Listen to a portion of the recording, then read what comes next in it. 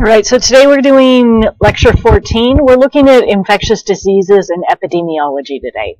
Pathology is the study of disease, and that's important in microbiology because we have several organisms that will actually cause disease. Symbiosis is organisms living together. There's different types of symbiotic relationships we can have. In mutualism, both organisms benefit. With commensalism, one benefits without significantly affecting the other. Amensalism is a symbiotic relationship where one of the symbionts is going to be harmed, while the second is neither harmed nor helped by the first. An example would be the effect of penicillin on bacteria. The penicillium mold will secrete substances that are harmful to the bacteria, but the bacteria really don't have any effect on the penicillium. Parasitism is going to be a relationship where one organism benefits and the other one is harmed. Pathogens are going to be organisms that will cause disease. Pathogenicity is the ability of a microbe to cause disease. One way we look at this is the virulence or the degree of pathogenicity. It's often expressed as the ID50, which is the infective dose for 50% of the population. So how many organisms would it take for it to cause disease in 50% of the population? Your normal flora and normal microbiota, sometimes referred to as indigenous microbiota, these are organisms that colonize the body's surface without normally causing disease. There's about 3 million bacteria per cubic centimeter on the skin. While this may sound a little disturbing, it's actually really a good thing for us. It can prevent overgrowth of harmful organisms through microbial antagonism or competitive exclusion. We can categorize the normal microbiota a few different ways. So one way is our resident microbes. These are part of the flora throughout life. They are there all the time. Transient microbes are only on the body for hours, but they may be on there for months or years before disappearing. They're temporary, not relatively permanent for that organism's life. Your flora development begins at birth when you pass through the birth canal. Your first breath, your first meal, first skin contact are all going to contribute to the types of organisms that you'll have on your body. So how did these normal flora become opportunistic pathogens? Opportunist or opportunistic pathogens don't cause disease under normal circumstances. However, if the opportunity arises, they may. One way is if there is immunosuppression. So things that can cause this: disease, malnutrition, stress, extremes of age, radiation or chemotherapy treatments for cancer, AIDS, immunosuppressive drugs for transplants, all can lead to immunosuppression. Altered flora, so your microbial flora create a microbial antagonism or competition, and changing that may allow some of them to become opportunists. One example is Candida albicans. It's present in the vagina but not in very large levels normally. However, if some of the other normal flora gets disturbed or killed, that will allow them to take advantage of that and proliferate, causing problems. Having things get in abnormal locations. If you introduce them into a location where they're not normally present, they'll lack competition and can become problematic. Then stressful conditions. Anything that strains a person's normal metabolism or emotional state can disrupt the normal microbiota. Contamination is the presence of microbes in or on the body, where infection is when they actually overcome the body's external defenses, multiply, and then become established in the body. It's a successful invasion of the pathogen. So we have a lot of reservoirs of infection, or sites where the pathogen gets maintained as a source of infection. Animal reservoirs are a big one. A lot of pathogens that will infect wild or domestic animals can actually infect humans as well.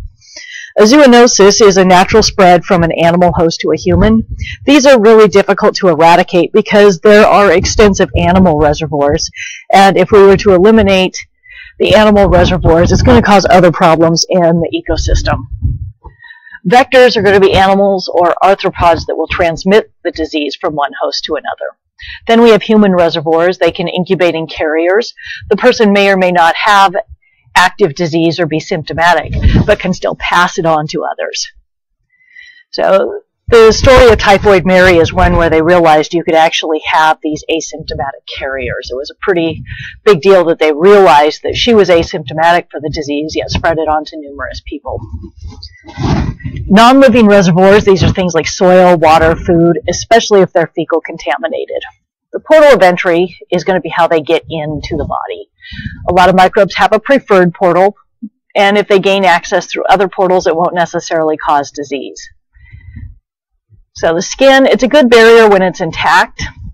However, some things can enter through natural openings, hair follicles, sweat glands. Some things are going to need cuts or scrapes. Some will burrow through the skin, others will digest the outer layers to get in. Your mucosa, these line openings to the inside of the body, places like your mouth and nose. The conjunctiva, they're warm and moist, so they're more hospitable. Things can enter the respiratory tract. They may enter the respiratory tract through the eyes or through the gastrointestinal tract. The placenta is typically an effective barrier. In about 2% of pregnancies, pathogens will cross the placenta and infect the embryo or fetus. Parenteral is when the pathogen gets deposited beneath the skin or mucosa. Punctures are an example of this. Cuts, bites, stabs, deep abrasions, surgeries. The punctures are especially bad because they will poke things in deeper into the tissue. Adhesion is important in infection, so things must adhere to establish a colony. Adhesion is the process that microbes use to attach themselves to cells, and they can have adhesion factors, which are specialized structures or attachment proteins like suckers and hooks in the helminths. You can have attachment discs on some of the protozoa. Ligands are things like lipoproteins and glycoproteins and viruses that enable binding to complement receptors on the host. They're called adhesins in bacteria. An organism that is avirulent is one that is harmless. It may have lost its ability to make adhesin or attachment protein or other things to leave it harmless.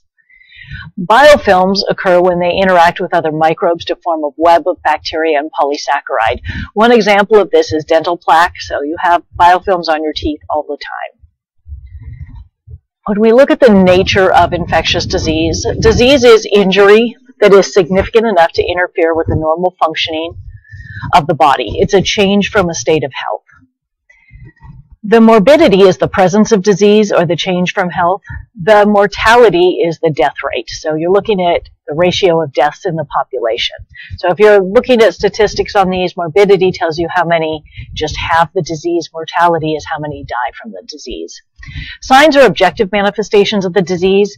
These can be observed or measured by others, where symptoms are subjective characteristics. These are felt by the patient alone. A syndrome is a group of symptoms or signs that collectively characterize a disease or condition. Things that are asymptomatic or subclinical may go unnoticed because they have no symptoms. Etiology is the study of a cause of disease. When we're looking at how diseases are spread, a communicable disease is one that an infected person transmits an infectious agent. Contagious diseases are very communicable and capable of spreading easily. Non-communicable diseases are not spread from one host to another. So in looking at the nature of disease, we need to go back and revisit the germ theory of disease, the idea that disease is caused by infection of pathogenic organisms. So if you remember, Koch's postulates are used to demonstrate that a microbe is pathogenic and the cause of disease. So the first of his postulates is that the pathogen is present in every case of the disease. Number two is the pathogen is isolated and then grown in a pure culture. The third is it must cause disease when you inoculate that pure culture into a healthy, susceptible host. And then that same pathogen can be re-isolated from the diseased experimental host. So these are great in theory, but there are some exceptions and difficulties with these. Some pathogens cannot be cultured in the lab. Some cause disease when it's caused by a combination of a pathogen and other sets of conditions that are present. Otherwise, they may be harmless. There's ethical considerations in applying all of these postulates that would prevent you from applying the third postulate of causing disease or knowingly infect another human with a pathogen. In some cases, it's not possible to establish a single cause for certain diseases. Things like pneumonia and meningitis can be caused by multiple different things. And then some pathogens have been ignored for a long time, like Helicobacter pylori. We've known about the organism for a long time. We just didn't realize it had pathogenic capabilities. Virulence factors are going to be traits that enable the microbes to enter the host, adhere to the cells, gain access to nutrients, and then escape detection or removal by the immune system. There are several of these. Extracellular enzymes are one group that will dissolve chemicals in the body and maintain the infection. Some examples would be hyaluronidase, collagenase, coagulase, kinase. Toxins, these are chemicals that would harm tissue or trigger a host immune reaction. So these chemicals can cause damage. Toxemia is when the toxins enter the bloodstream and are carried to other sites in the body. Exotoxins destroy host cells or interfere with host metabolism. We have several types of those. Cytotoxins will kill a host cell or affect their function. Neurotoxins interfere with nerve function. Enterotoxins affect cells lining the gastrointestinal tract. So then we have membrane disrupting toxins that can disrupt plasma membranes and kill the host. There's several different types of these. Leukocidins are going to form protein channels in leukocytes and macrophages that will destroy the cells.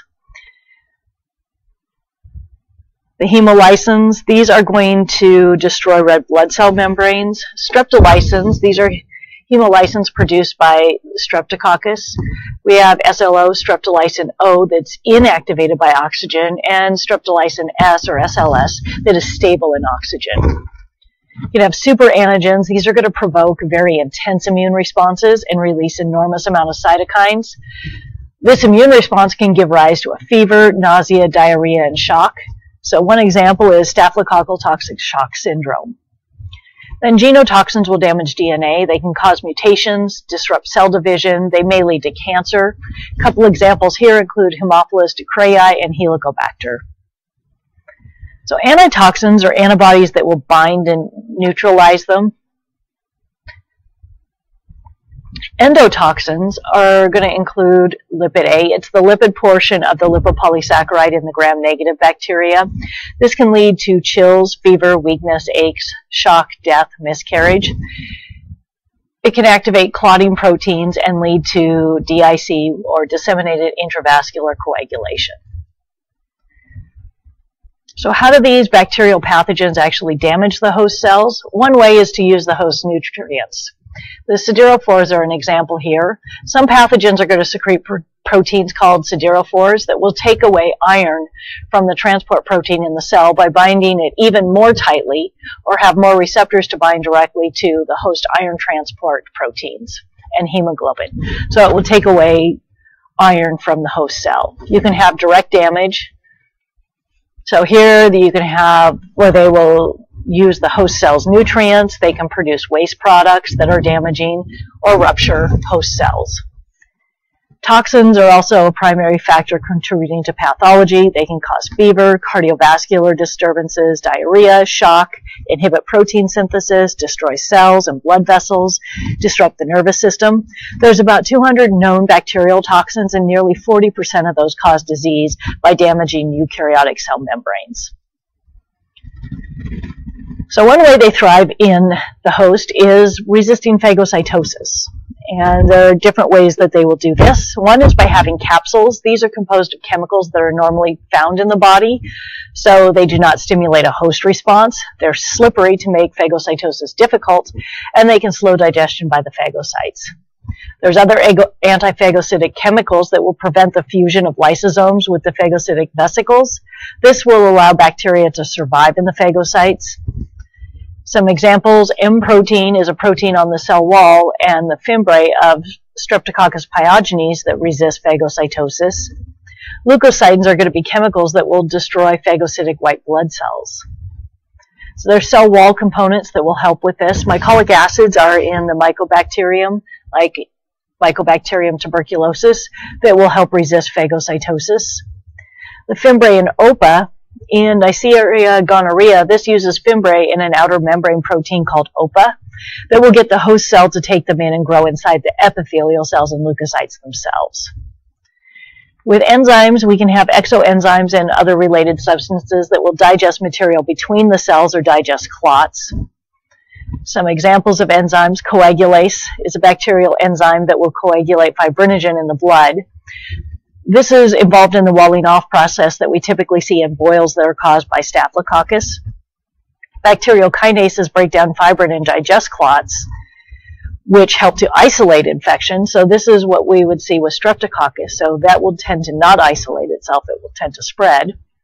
Hyaluronidase is going to hydrolyze hyaluronic acid. It's involved in tissue blackening of wounds when they're infected, and it can help the microbe spread. This is what's going to help with gas gangrene pathology. Collagenase breaks down collagen and facilitates the spread of microbes as well. It's produced by several of the Clostridia.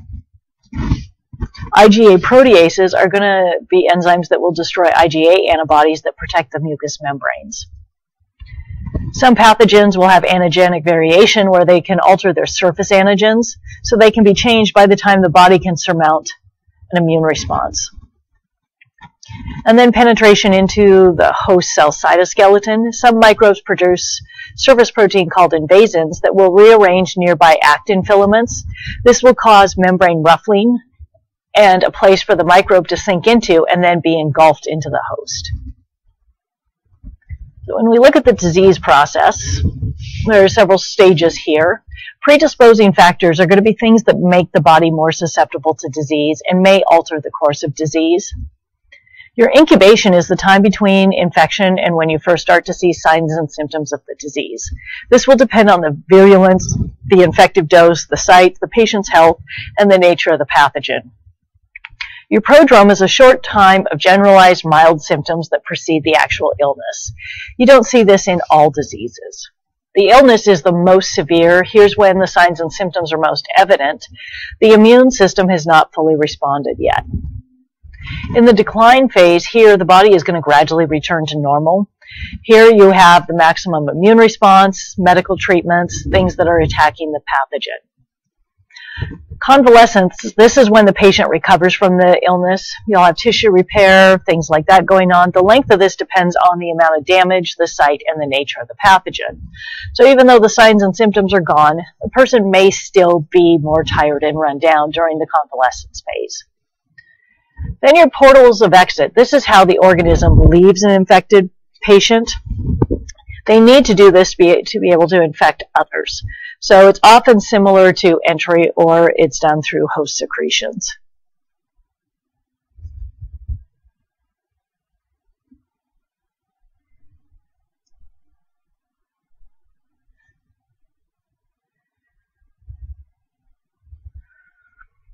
So modes of transmission.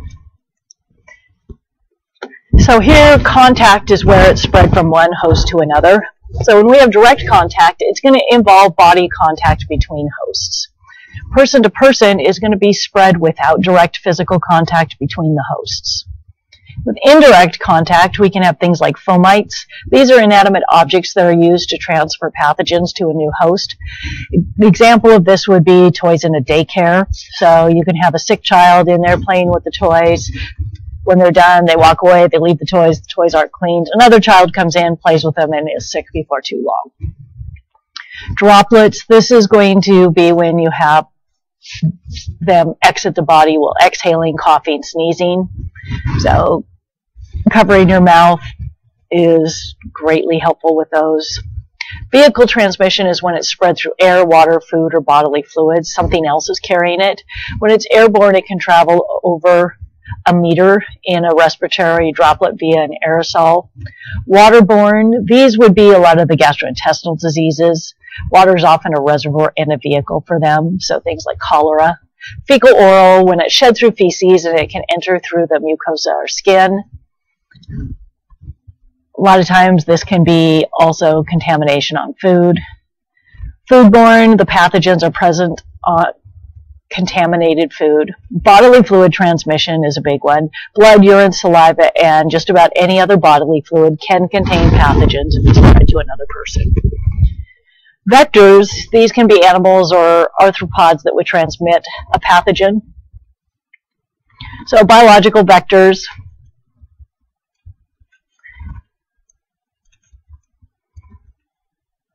These are going to be ones that transmit and serve as a host for multiplication of a pathogen at some stage of the life cycle. So if you look at malaria, the mosquitoes are actually going to be involved with some stage of the life cycle of the malaria parasites. They're considered a biological vector. Up here, this fly that's landing on this hamburger bun, we all know what flies like to land on in their spare time. They love to land on fecal matter. So they can go from fecal matter to hamburger bun to picnic to more fecal matter and so on. So they're considered a mechanical vector. They're not required as hosts. They just passively carry pathogens on their feet, body parts, etc. This includes flies, roaches, most insects, anything that wants to land on your food and walk on it. So classification of disease. Your acute disease develops rapidly, but they tend to last a short time. Where chronic disease develops slowly, they will be more continual or have recurrent infections. And then subacute diseases will have a duration and severity between the acute and chronic. When a disease is latent, the pathogen remains inactive for a long period of time before becoming active. So the chickenpox virus can do this. It can be latent for long periods of time and then become reactivated again as shingles. When it's communicable, it comes from one infected host to another, either directly or indirectly. Your contagious ones are your communicable diseases that are transmitted easily. Non-communicable, communicable are going to come from outside the host or normal microbiota. Your EIDS, or emerging infectious diseases, these are ones that are changing. So we are seeing an increase in incidence or a potential to increase in the near future. Herd immunity is when many people in the community are immune to an organism. So with vaccination, if you have the vast majority of the community immunized, it will provide herd immunity. So it's just that it isn't that it makes the other people immune, it's just their likelihood of encountering the pathogen is decreased when most people are immune to it. When we look at the host involvement, when you have a local infection, microbes are limited to a relatively small area of the body. In a systemic or generalized infection, the microbes are spread throughout the body by blood or lymph. A focal infection is confined to a specific area of the body. Agents of a local infection can enter the blood or lymph and then spread to a new area and become focal. Sepsis is toxic inflammation due to the spread of microbes and their toxins. It's a very serious condition. Septicemia, or blood poisoning, is the systemic infection from the multiplication of pathogens in the blood. Bacteremia simply means presence of bacteria in the blood. Bacteria are not normally present in the blood of a healthy host. And then toxemia is the presence of the toxin in the blood. So your primary infection is going to be your acute infection that causes the initial illness. Secondary infections are caused by an opportunist after the primary infection weakens the body's defenses. So they probably wouldn't have been an issue except that the person was already weakened from the primary infection. And then your subclinical or inapparent infections do not cause any noticeable illness.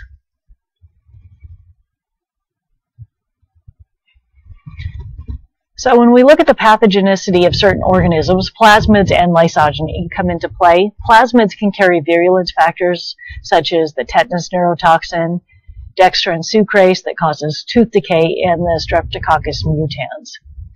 Lysogenic conversion can also change the properties of the bacteria. It can make a bacteria pathogenic that wouldn't normally be, such as in diphtheria. It's a toxin that's carried in a phage. Shiga toxin is, botulism toxin, staphylococcal enterotoxin A, and the capsule on Streptococcus pneumoniae.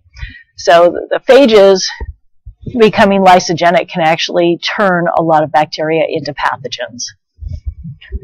Some of the pathogenic properties of viruses, they can evade destruction by growing in the host cells. So they can just hide in the host cell.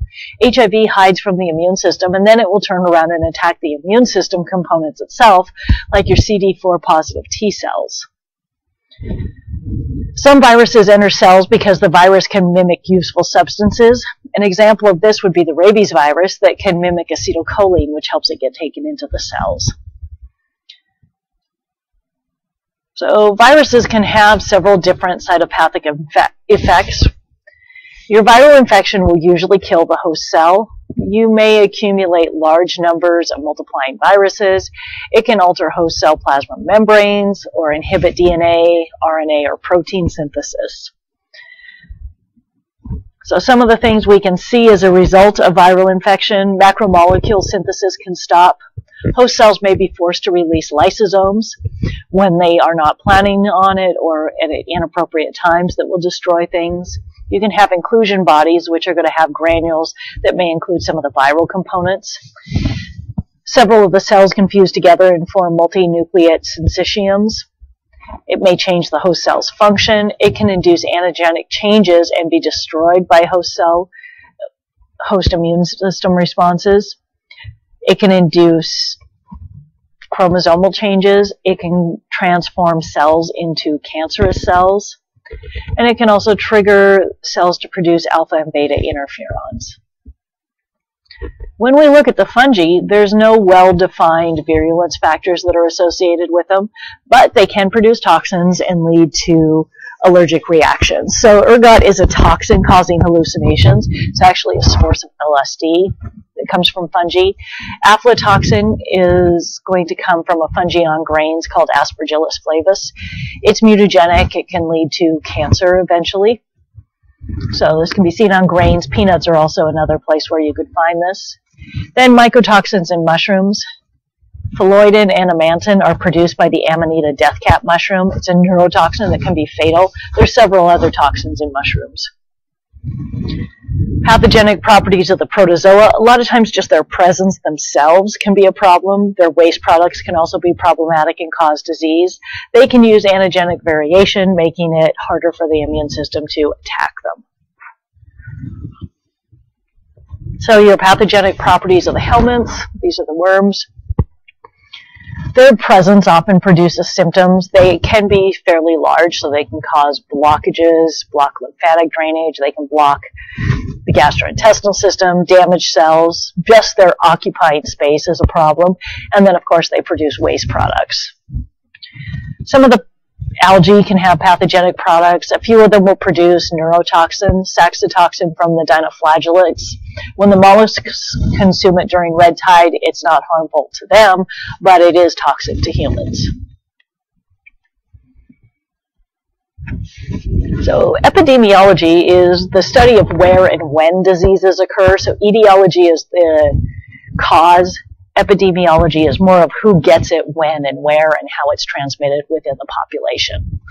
Some important statistics with this: the prevalence is the total number of new cases and existing cases in a given area or population during a given time period. Your incidence is how many cases are new in that given area or population during the time period. A disease that is endemic normally occurs at a continual, relatively stable frequency within a population or geographical area. Sporadic disease only has a few scattered cases that would occur within an area or population. An epidemic is when the disease occurs at a greater than usual frequency for an area or population. And then pandemics are going to be on the largest scale. This is going to be an epidemic that occurs simultaneously on more than one continent. So public health agencies are important in this. We've got the Centers for Disease Control in Atlanta, Georgia. They're a clearinghouse for epidemiological research. The MMWR is your Morbidity and Mortality Weekly Report. Here's where the CD reports all of the nationally notifiable diseases. The nationally notifiable diseases are ones that physicians are required by law to report the cases to the U.S. Public Health Service. There's a link here where you can go in and find these. This is the one for 2017, but you can always change the year and look at other years. And here's a list of them that you can look through at your convenience. So these do change periodically. So epidemiology as a study is the study of the dynamics of the disease in a population. Descriptive epidemiology is going to use data, where you tabulate the data concerning the disease. One of the things we look at is the index case. This is going to be the first case of the disease in a given area or population. We like to try and trace it back and find out where did it come from, how did it get to an area. With analytical epidemiology, your investigated disease details are used to determine a probable cause, the mode of transmission, and do prevention. A lot of times it is retrospective after an outbreak has occurred.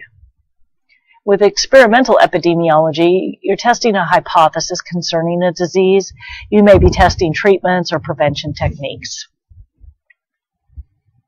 So HAIs, or healthcare-acquired infections, these were formerly known as nosocomial infections. You will still see that term being used since so many people out in the field learned that term when they were in school.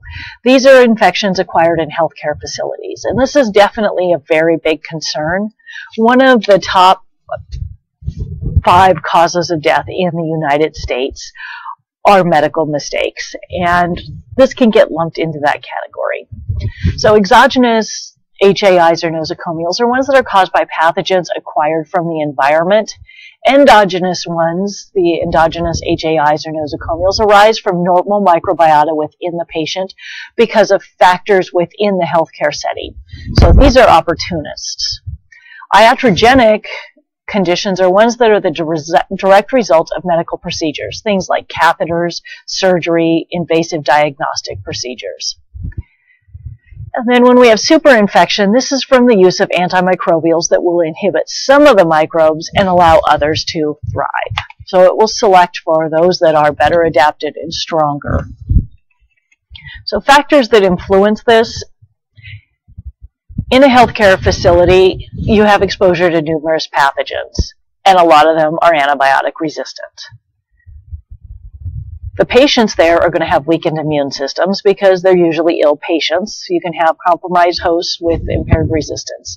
And then you've got the chain of transmission. Here you transmit the pathogens among staff, patients, and visitors via the activities of the staff, including invasive procedures.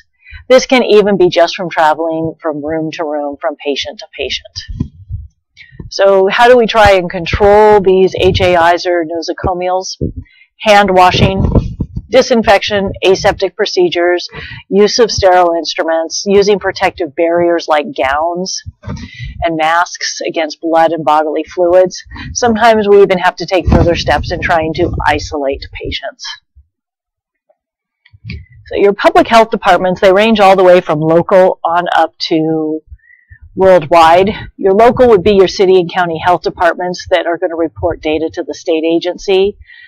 With the state laws govern disease reporting. They will play a role in epidemiological studies and publish a bulletin similar to the MMWR. Nationally, the CDC is one branch. They do research in etiology and prevention. And then we have the World Health Organization, WHO, that's going to coordinate efforts to try and improve public health throughout the world. One of the big things is trying to interrupt transmission, creating standards of cleanliness. So a big one is having potable water, water that's fit to drink. This may occur through filtration or chlorination processes. Sometimes those are not available in some third world countries. Food, there's standards set for canning, preserving, pasteurizing, irradiating, techniques for food handlers to try and make the food sources safe. Vector control, this is going to especially include mosquitoes and rodents, trying to eliminate breeding grounds, use of insecticides, taking personal precautions, washing hands before and during food preparation, disinfecting kitchen surfaces, proper refrigeration and freezing, adequate cooking of meat. So the personal precautions, there are a lot of regulations out there in the food industry for this happening in places that serve food, like restaurants. However, a lot of times these are not necessarily followed at home. A lot of cases of food poisoning people give to themselves at home. And then public health education, educating the public to make healthy choices. This can be difficult, especially when you're trying to control sexual transmission of disease and having people control their habits there, or controlling air transmission.